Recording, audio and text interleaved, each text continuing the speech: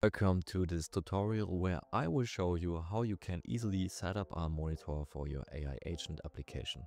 We will use therefore Langfuse, an open source LLM monitor application. But before we do this, we will have a really quick look on OpenTelemetry to actually then understand what is going on. And the best part is that we set up this whole thing locally on our machine with the help of Docker. So let's get started. Mentioned in the intro of this video, we will first need to have a look on OpenTelemetry. So what is OpenTelemetry? Let's have a closer look on the formal definition. OpenTelemetry is a collection of APIs, SDKs, and tools. Use it to instrument, generate, collect, and export telemetry data, so metrics, logs, and traces, to help you analyze your software performance and behavior. And OpenTelemetry is generally available across several languages and is suitable for production use. So OpenTelemetry is an open standard in a distributed system to collect anything that is going on and then also make it available to you so that you have an understanding what is going on in this distributed system. And for example, so what is a distributed system? This could be a cloud native application where you deploy multiple things that then collaborate with each other. So we have their different units of works. Okay, so let me visualize this. Here we have maybe one kind of work, then we have here something else. And this is an OpenTelemetry called a span. So a span is a unit of work. And these spans are then also connected with each other with a span context. So to actually then combine these, have the information together. And this whole thing then together is called a trace. And a trace is the whole request from the beginning to the very end. And in the context of an LLM application, this is a trace is from the beginning where you actually enter your prompt till the very end result. And why do I tell you this? Because later in code we will use these terms like spans and trace, and therefore it's helpful to know them. And at the end, so when we are collecting these spans, we have then here we have the span processor. So here we can actually then modify and deal with the information inside of the spans to further work with them.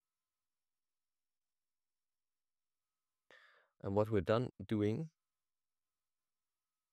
is, so this span processor is then later giving the collected spans to the exporter, and the exporter then will wrap up the data to bring it in the OpenTelemetry standard data format and then send it over to your OpenTelemetry provider. In our case, this is then Langfuse. And here Langfuse, the data is then getting sent there, and they do their magic to further work with the data and then also visualize it for us. So remember, we have here different spans. A span is a unit of work. When we combine multiple spans, then we have the trace to capture the whole life cycle from request. Then all the multiple spans are getting processed with the help of the span processor, where we can further edit the information inside the spans. And actually, there's something also important to know here. Here we can have the simple span processor. This is good for debugging, where we then actually take every span solo and then work with it. But this is not good for production where we have a high load, for example. There we should then use the batch where we combine multiple spans together and processes them. And then we have then here our exporter to send the data to Langfuse. Now that we have a basic understanding about OpenTelemetry, it's time to set up Langfuse, so our OpenTelemetry provider, and we will do this completely locally, so make sure you have Docker and Docker Compose installed. If you don't have Docker, please install it here. This is the website, just grab it. And then also you need here Docker Compose that you can easily install it with Brew if you are on Mac. And now let's go over here to langfuse.com/self-hosting/local.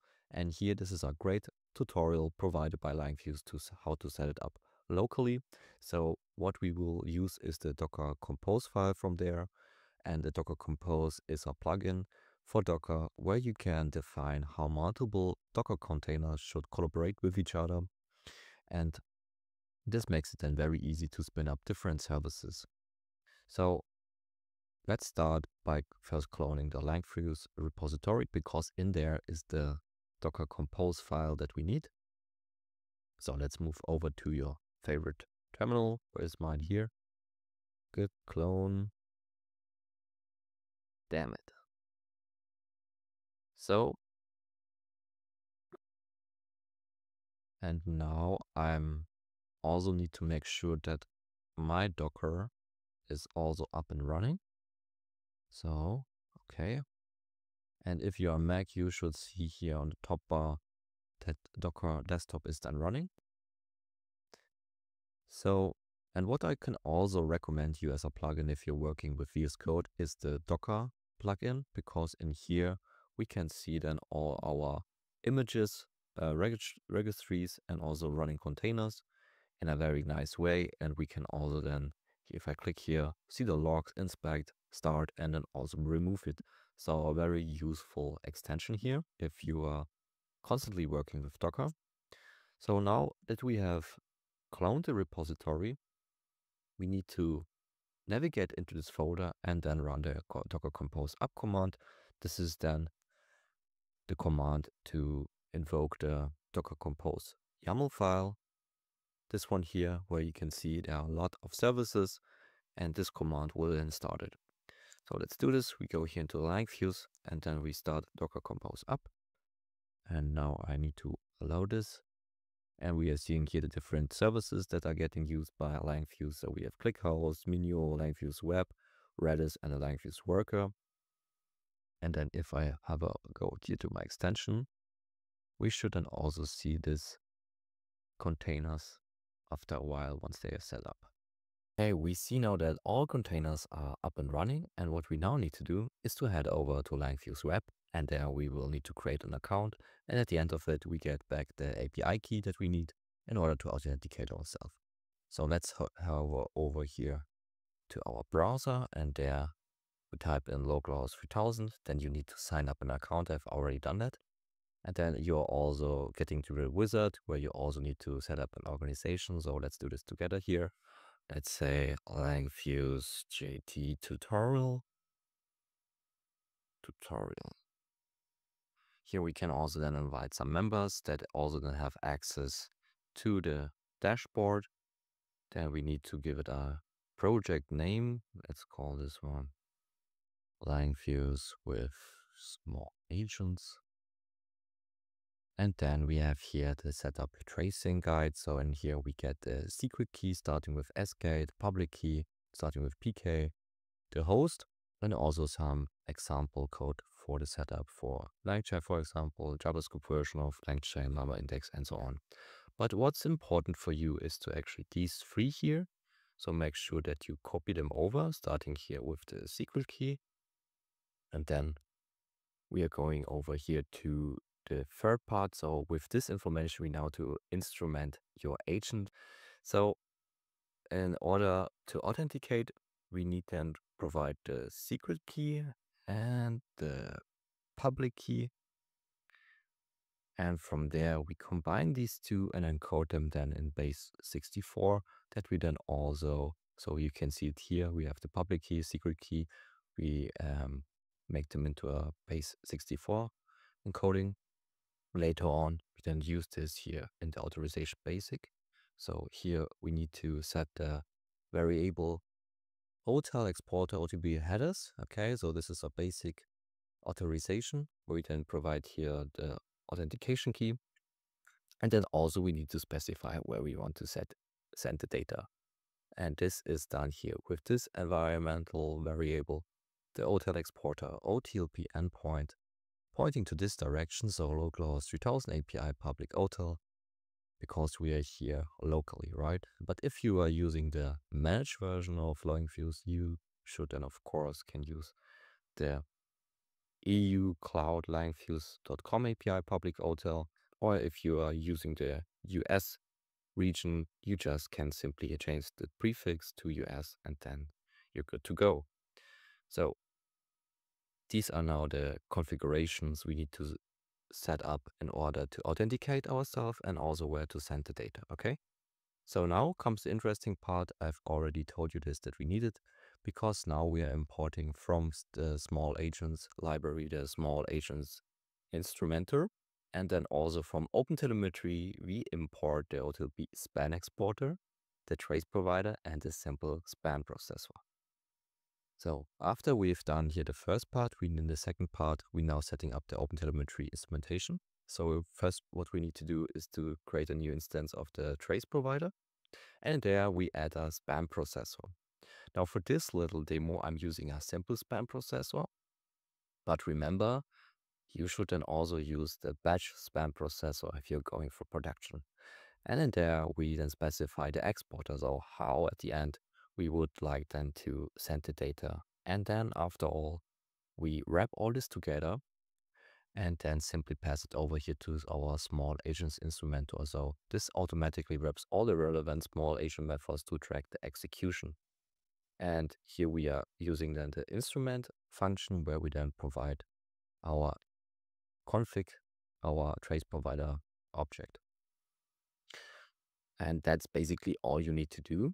So you don't need to explicitly make some logging statements here.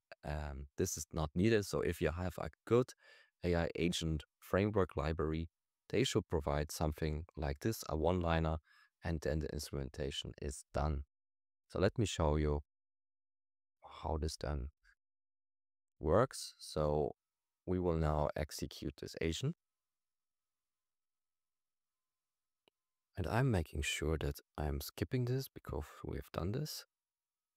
Okay, the agent is now starting. So basically we are using here MCP server where we then have the query, please find a remedy for hangover, only use the PubMed MCP.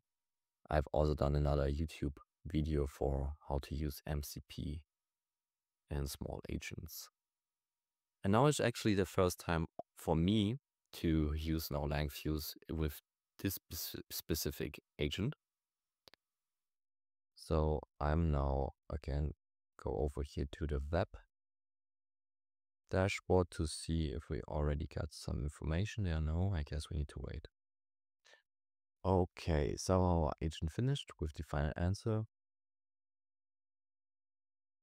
Yeah, I actually do not understand what this means, but this is not important. But what is important that we now see here our first trace. And then if we click here into the tracing and then traces, we can see all the traces. So remember our trace is the whole life cycle from our prompt that we gave into the very result back from the agent. So if we click in here, we can now all see the different steps, right? And the detailed information that happened here. And yeah, that's now actually all we wanted. How cool is that? Completely locally running this and getting better insights, not only during development, but also later in production. Thank you for watching and see you in the next one.